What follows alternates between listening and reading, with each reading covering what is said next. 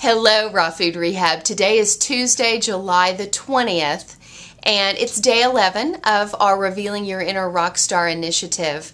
And this morning, I woke up to a lot of emails or forum posts or blog posts where I can see that the time has arrived. It arrives every single initiative that we do, that little very beginning enthusiasm, excitement, and honeymoon stage of the initiative is starting to wear off for some people. And I just want to step in here and say something right now. That's really, really normal.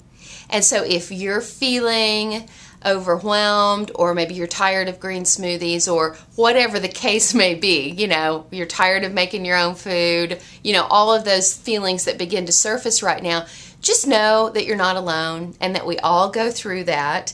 And that this is a process. It's not an overnight, it's not a religious experience where we just suddenly make the decision we're going to do this because it makes so much sense and we know we're going to feel better and we know we're going to lose weight and we just decide that's what we're going to do and then everything's perfect after that. No, there's a learning curve, and it is something that we have to adjust our lifestyle to, okay? So don't beat yourself up. Don't consider yourself a failure. And one of the biggest things that I can share with you is please do not focus on what's not going well. Don't focus on the foods you can't have or that you've chosen that you don't want to have. I mean, Jody Clark put up the best blog, and she put it also as a discussion in the vault so everybody can see it.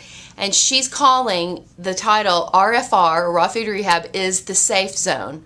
And she certainly did not mean it to scold anyone, but just really to bring into everybody's conscious thinking the fact that if you come on to this website and consider it to be like a treatment facility, I mean, we're kind of a hospital in a sense, a virtual facility for people that are really struggling with food issues.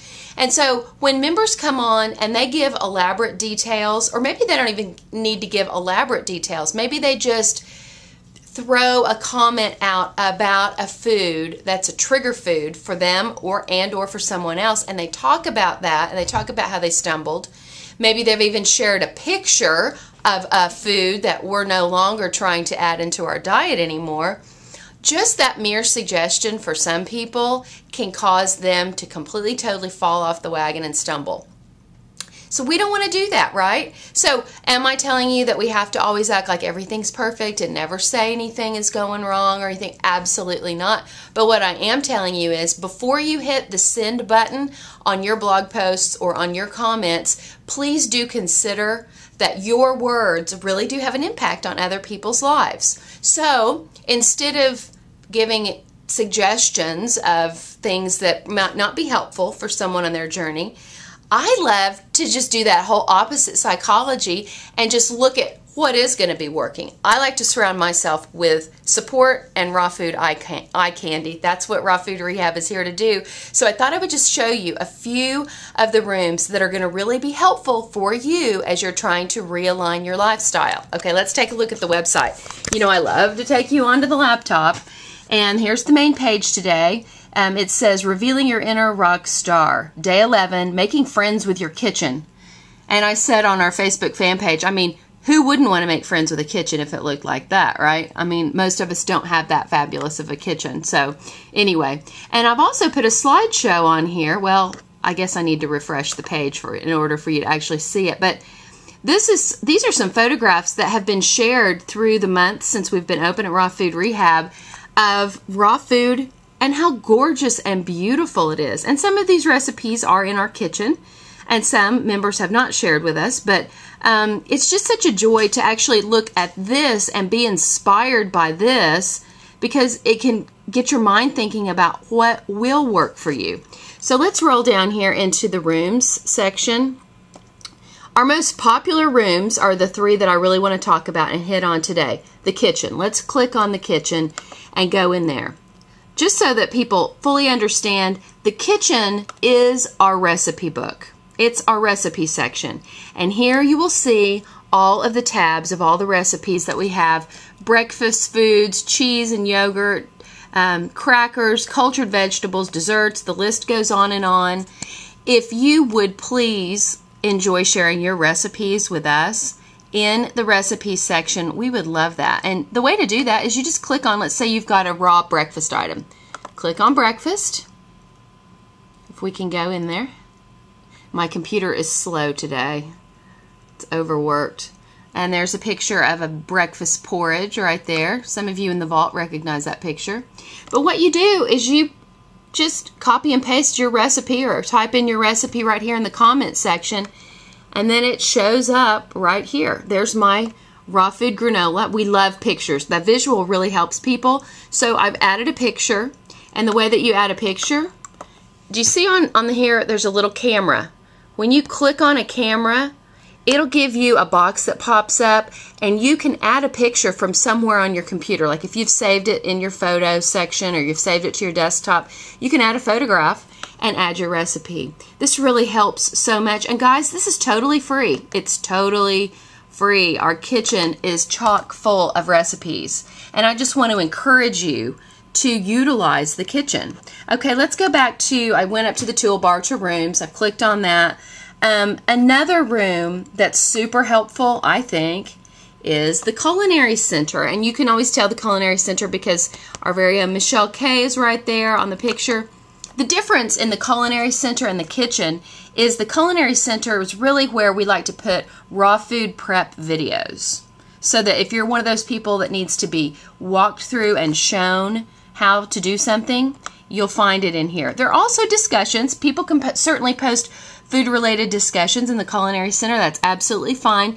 But what you'll see here are two different indexes. And you can click on index 1 is food prep demos, and index 2 is instructions and or discussions. And I'm going to click on discussions because there's one in particular that I want to really bring to your attention, and we've talked about it before. It's core menu. Click on core menu. And this is just a very simple discussion that went up one day where one of our members just said, what are you guys eating? What do you eat every day? And I love it because members started chiming in and telling lists of what their daily food looks like. And some of them, if I can find one here, let me scroll down. Some of them have added hyperlinks. Like here's Bit, and she put pecan spice cookies. And you can click on that, and you can go right to her recipe for that. But this is going to give you thought starters of what people are eating on a daily basis, which I just think is super helpful. Okay, here's mine. This was my comment, and I'm just going to show you how I've done it. Oh, here it is. See all the blue? When you see blue letters, that means that I've hyperlinked that to the actual recipes. So you can go through, and if those food items, like if zucchini pasta with fresh marinara and Parmesan cheese sounds good to you, just click on it and it'll take you right to the recipe. So, I mean, these are resources that we have right here in our Raw Food Rehab Mansion that really can assist you. And so instead of getting all wigged out over here and thinking, oh, I really am having a craving for blah, blah, blah, and I'm really, getting all twisted up about the craving thing. It's just like a child who's throwing a tantrum, right? What do we do with our kids when they're throwing a big hissy fit because they can't play with this toy that they want, and we've got them on timeout or whatever? The best way to get the child to stop throwing a fit is to divert their attention. So if you're freaking out over some kind of a food that you really want that you know is really going to sabotage your plans for your healthy lifestyle, divert your attention. Log in to Raw Food Rehab and come to the Culinary Center, the kitchen, or, we have a lot of rooms here in the mansion, right? So let's go back to the top, another room, just briefly, because we're just about to run out of time, and we won't even go into the room because I want you to discover some of this for yourself. We really have a virtual treasure chest here at your disposal. The other room, the Liquid Lounge. It is chock full of recipes for smoothies, juices, and on and on. Also the pantry and the tool shed where we talk about ingredients and tools and equipment that you might need in your kitchen. I'll be back tomorrow. We'll talk more about how you can get plugged into support here at Raw Food Rehab and beyond. Love you. See you tomorrow. Bye.